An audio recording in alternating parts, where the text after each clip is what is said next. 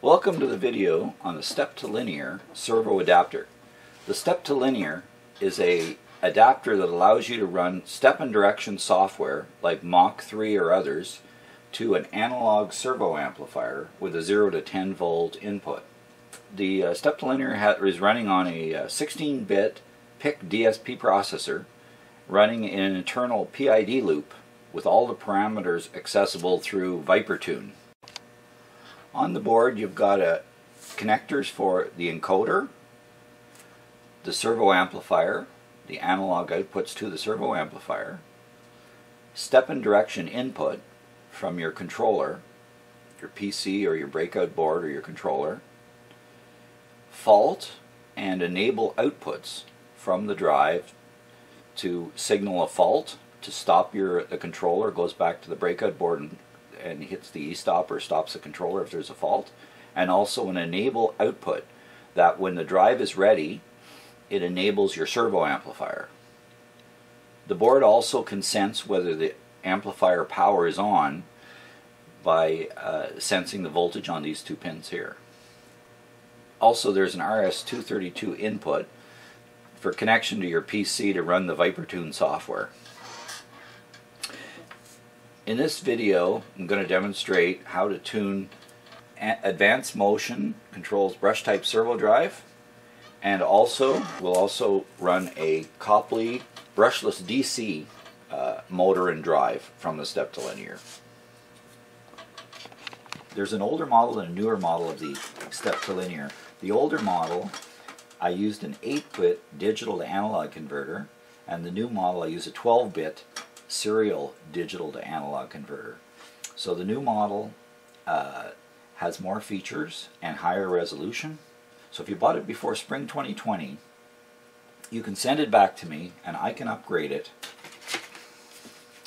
So here's the drive here. Now for testing, I've got a connector here with a red LED and a green LED on the output. So there's the fault output, and here is the enable output. Now, so I'm simulating the low voltage from the amplifier here, the voltage sense from the amplifier, to tell the S2L that the amplifier is on by running the voltage from the power supply over to these two pins here. The 16 volts comes over to these two pins. So this is the fault output, and this is the enable output that enables the drive. So right now it's showing a fault and it's not enabled. But once I apply the voltage to the low voltage pins sense on the amplifier, on the S2L, it switches from, it turns the fault off and it enables the drive. So that would go back to enable the drive. And now my amplifier is locked. All right. If this is disabled, you can turn the amp. But as soon as it sees that, the voltage come up, it will turn the drive on and close the servo loop.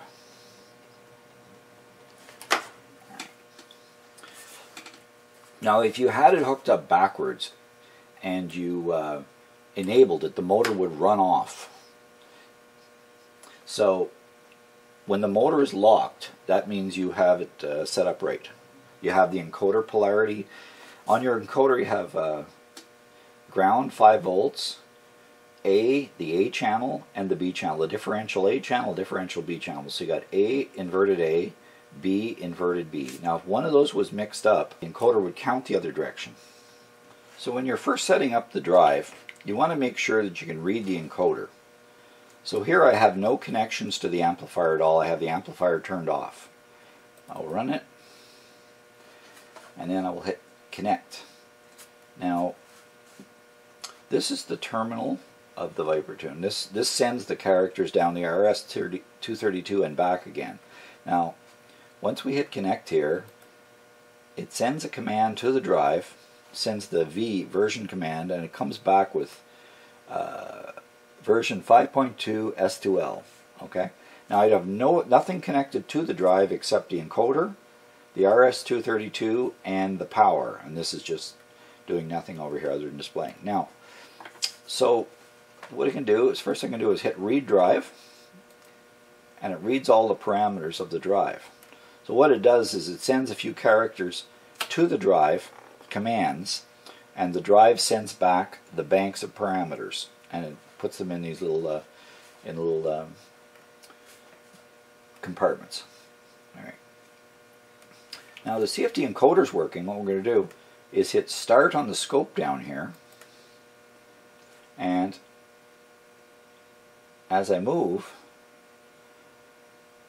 the motor here, you can see the encoder count is moving. This is the step count. There is no step connected, step and direction connected, so it's not counting any steps.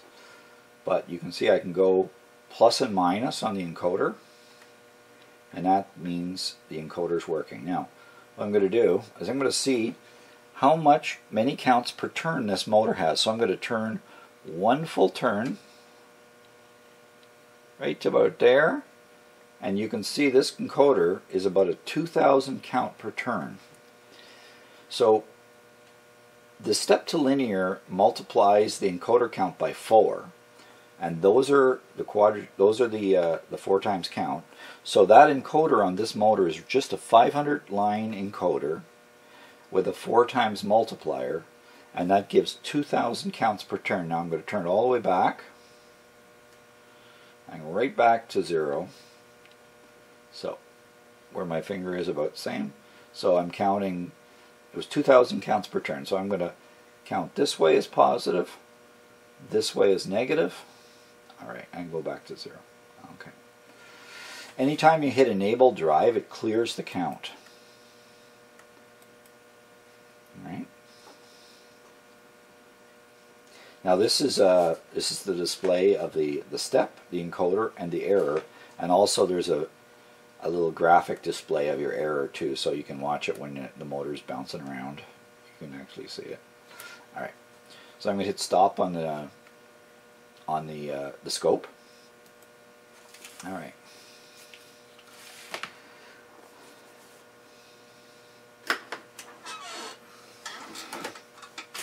All right.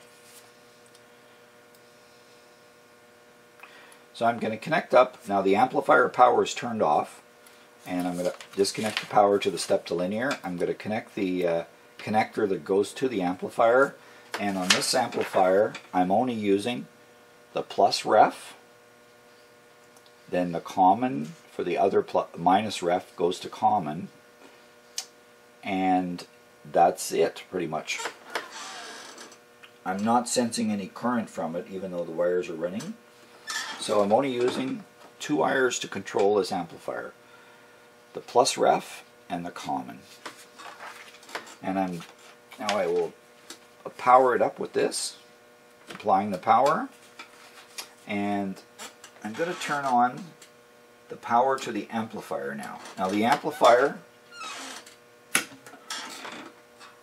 is an advanced motion controls brush type PWM servo amp. Okay, and here I've got the motor's armature connected on this cable. On this cable I've got 65 volts of power coming in on the DC, and this is a big size, this is a motor off an old Bridgeport, so the motor is kind of mismatched to this power supply in this. It's a big motor, and I've got a big heavy flywheel on it here. So the power's on to the drive. Now when I connect the low voltage sense to the S2L to tell it that that's turned on, my motor is now locked. Alright. So if I hit start exerciser here, or start scope, you can see it's very loosely tuned. Very loosely tuned. Very soft. Okay. Here I'm going to, this is the exerciser. What this is inside the step to linear is the a little controller that moves the motor back and forth so you can do tuning. If I hit start exerciser, the motor goes back and forth. You see that? Okay. Stop exerciser, the motor stops. Now what this is in order to display across the scope, it continuously sends commands down the RS-232 in this little terminal window So this is all the activity going to the drive. So I'm going to start exerciser. Okay, I'll actually speed it up to velocity 1, 2, 3, and 4. Okay, so it's really sloppy. Now this is the magnifier of the scope. That's the horizontal, vertical, and this is the horizontal. All right. Now you can see the blue triangle is the step signal. Now it's internally generating its own step signal as a sawtooth or a triangle waveform, back and forth, back and forth, back and forth. Now when it hits the end, it changes direction suddenly. So it's not small. It's a triangle. It's left, right, count to the left, count to the right, count to the left, count to the right. So now you can see the error is quite high here. It's jumping. This is a number 0 to 100, so it's getting up to about 50 counts of error. But here are the parameters: proportional gain, derivative gain, and integral gain are the three main of a normal PID loop. You've got the P, the I, and the D. Proportional, derivative, and integral.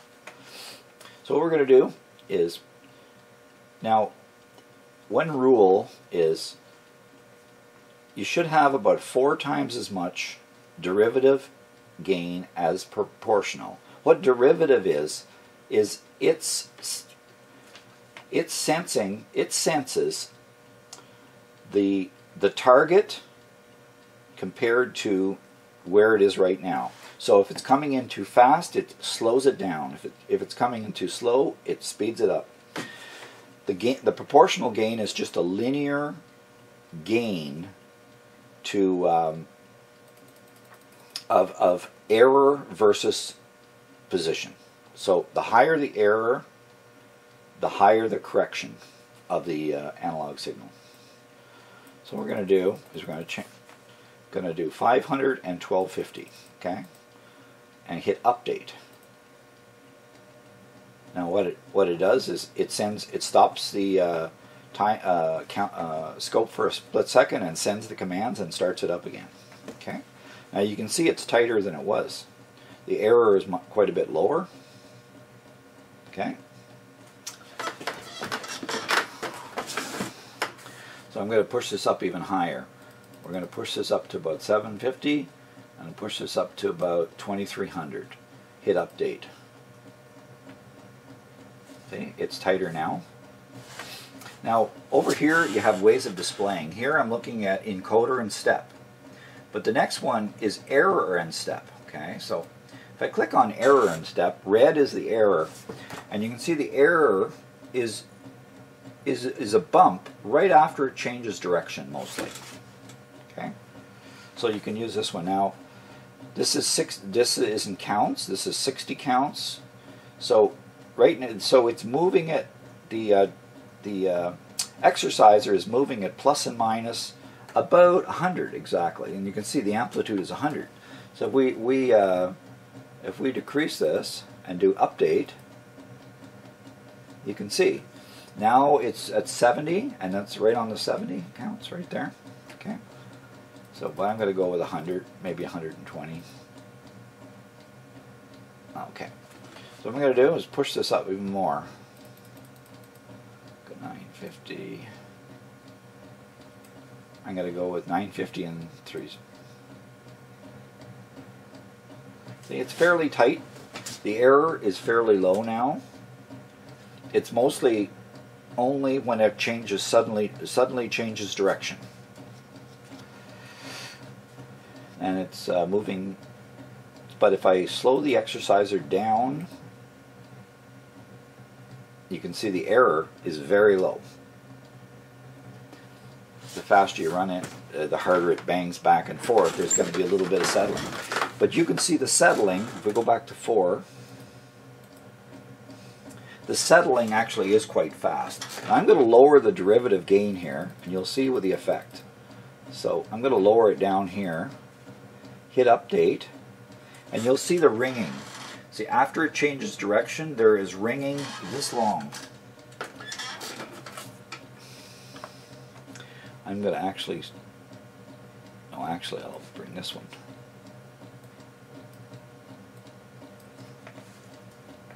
You can see the ringing.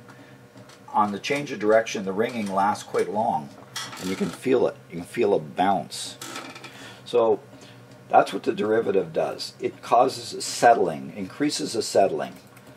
And you can go as high as, on the derivative, I think I have it set as high, you can go as high as 4,000 or 5,000. Hit update, and you can see how tight it got. I updated, so I'm rating 950 now and 3700, and it one little ring and it's done. It settles. Okay. Now if I lower the proportional,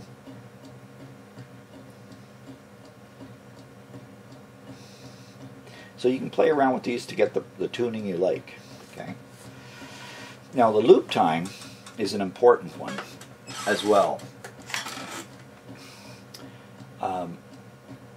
The motor likes certain sample rates. Now what the loop time is, it's how many times a second it samples the error and does a correction. Okay, so let's say the lower this number it is, the slower it is, and this number goes from 1 to 15. The high at 15, it's at 4,000 corrections a second. Down around 1, it's around 200 corrections a second.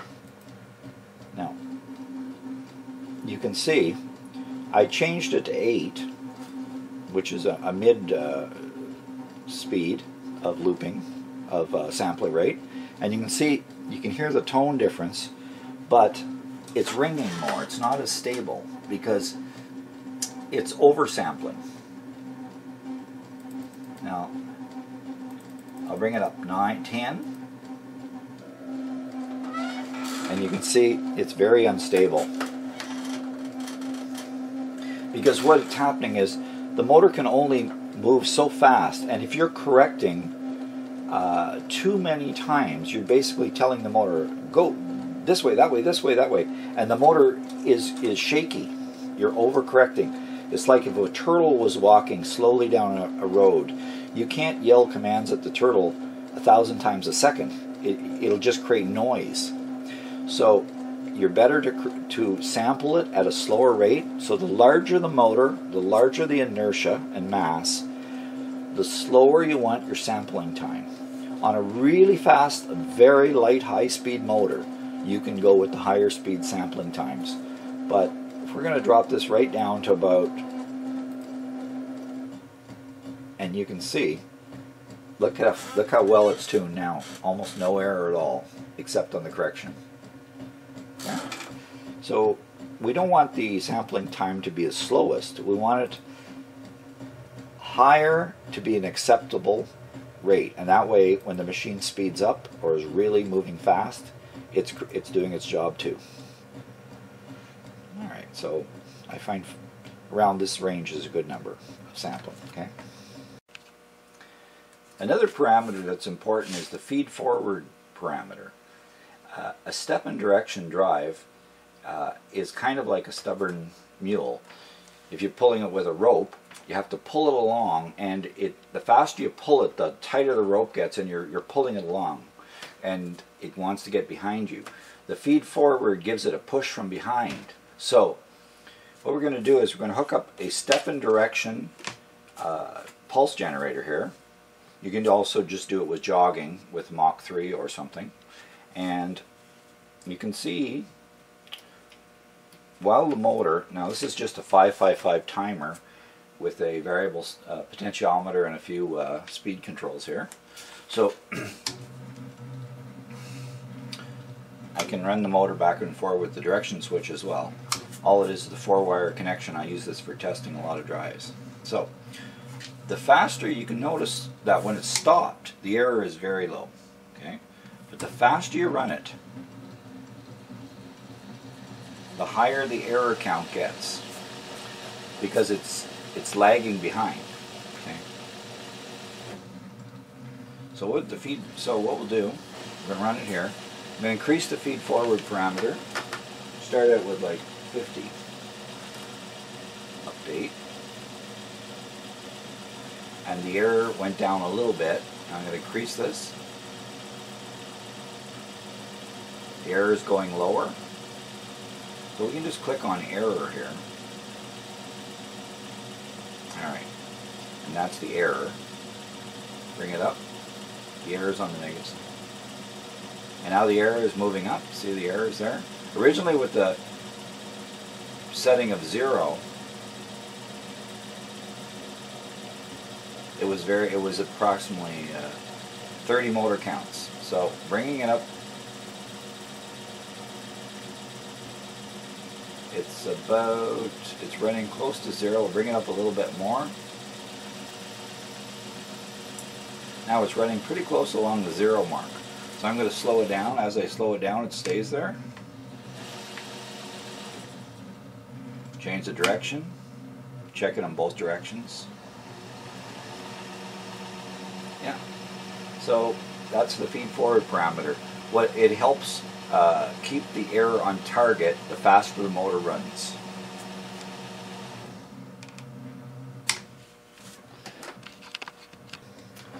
Now I've got a few other parameters here. I'm going to stop the exerciser. Okay. Now, here you have the trip limits. Okay. We're going to change this number to 30. All right. And then hit update. That's the hard trip. What it means is if I twist it more than 30 error counts, it trips. And when it tripped, the red LED came on here. That's the fault. And it disabled the drive. Okay. So this is your trip range. Now the soft range doesn't work on the S2L. That's for my other Viper drives. But the parameter is just there. So I'm going to enable it again. Okay. And then if I push it, as soon as it hits that 30 counts, trips. All right. Okay. And what we have is 1, 2, 3, 4, 5 flashes, which means out of range trip. Okay. So I'm going to enable it. Now another fault is under voltage fault. If I take this off, we got 1, 2, 3, 4. 1, 2, 3, 4. So that's a 4 flash. So 4 flashes under voltage. 5 is trip. Now other parameters are the integral gain. And you can see here it's sitting here with an error of 2 counts. Okay. So if the integral gain tries to correct errors over time. So if it sees the error, let's say positive, it'll increase a negative correction until the error is low. So every loop it adds a correction until it finally brings it in. But what happens is it can suddenly release that correction, so there'll be a little bump afterwards. But so I'm going to bring this one up and I hit update, and you can see it's bringing the error right down to 1 anyway. Now the integral gain can cause a little instability, so I only allow the number to go up to a total of maximum of 12 on this drive anyway, because that's all you really need, or else it can cause you trouble. If you have this number going too high, it can cause you trouble and you can't figure out why you can't tune the drive. Okay. Now another one is the balance.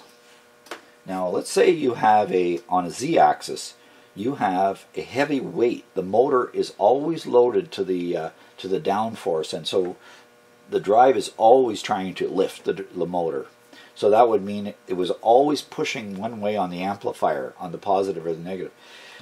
But you can play with that number if you have a system where you've got more load on one way than the other, or you have an amplifier that isn't at 0 volts, isn't sitting at 0 velocity. So on ViperTune, you have some other buttons and functions here. You've got, like I showed, you got the read the drive function. After you do an update and you're happy with your parameters,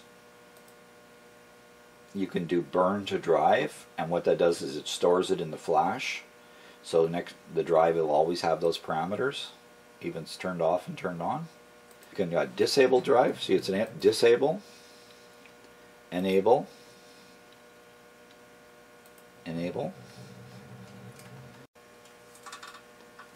Now, one handy feature of ViperTune, the new version of ViperTune, is testing your analog connection. So what I've added here is a manual output. So right now the motor is locked. Okay. If I click on, so what this does is allow me to directly control the output of the D to A converter. Not turns off the closed loop, and then so if I click on this, my motor's free now. Okay, and I can, in this little spin button here, I can set, let's say I'll set 10% of my D to A output, and this allows me to output it positive, output it negative. So at 10% D to A output, I can turn the motor, okay, left, turn the motor right. It's the same number, it just puts a minus sign in front of it. There's 20% or 18%.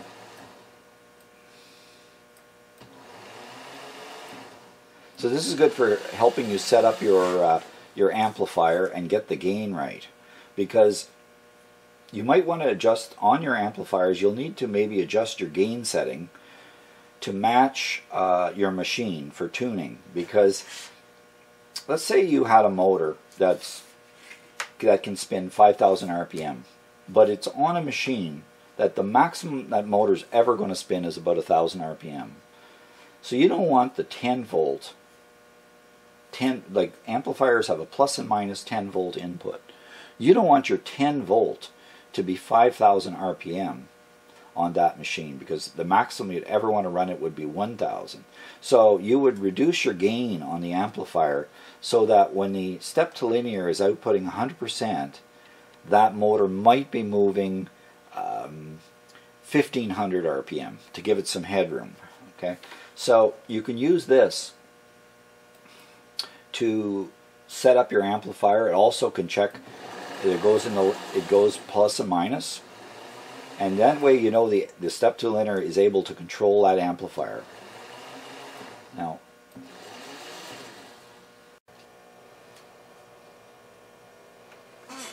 another type, I've hooked up another type of drive here to show how it works. It's a brushless DC drive and a brushless DC motor, and this is a very simple brushless DC drive. It's not a sine wave drive, it's just a trapezoidal drive. So these are known to be hard to tune. But so what you got here is got an MCG motor, a 1B34004 motor with 1,000 count encoder, I think it is, on the end, and this Copley drive off eBay. It's a 5221 CE, and all I'm using is the analog input, no tachometer. I don't have a tachometer hooked up to it, and this drive can have the option to use an encoder as the tachometer, but it doesn't have it, so there's no tachometer. And this drive just takes off. The slightest bit of plus or minus and the drive just takes off. But it's tuned here with the step to linear. So I'm going to disable the drive, and you can just see if I set this. Whoa. And here I'm using the direct analog, and you can just see this thing really wants to go. So that's a brushless DC motor, and you can see that it's not balanced. It wants to go. There is a balance adjustment here. I can't quite do it though. And you can see it wants to go one direction when there's no voltage connected. And there's one direction, there's the other direction. So it really goes. So I'm going to hit enable drive. Oh, it faulted because I have to enable the step to linear before I actually enable the drive, or it runs away. So I will disable the drive, enable the step to linear, and then I will click it on, and now it's holding again. Okay, so this is notoriously a hard drive to tune, but here it is tuned fine with the step to linear. Now if I start this, there's the exerciser going back and forth. So that's a trapezoidal brushless DC drive with no tachometer, being in closed loop here. And these things are fast motors.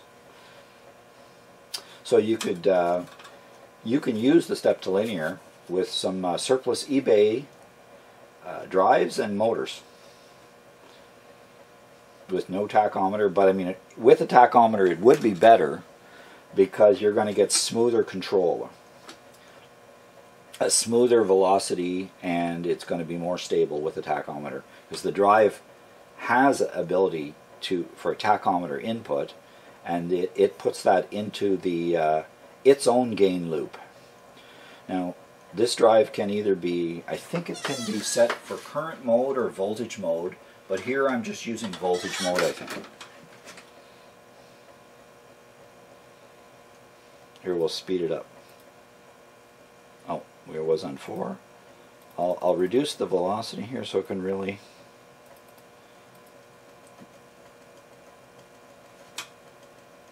And you can see the error is extremely low still. And I reduced the gain settings quite a bit on this.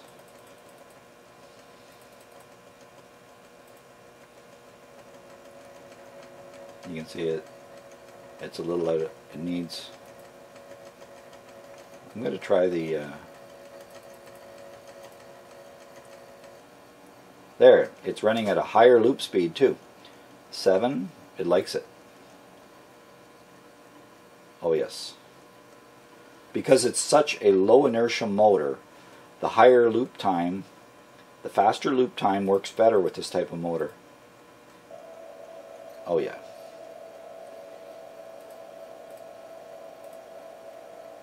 So this is a very responsive system. Here, we're going to slow this, we're going to reduce this, okay, update, and you can see how fast it is. And we will increase this, and the error is still pretty low.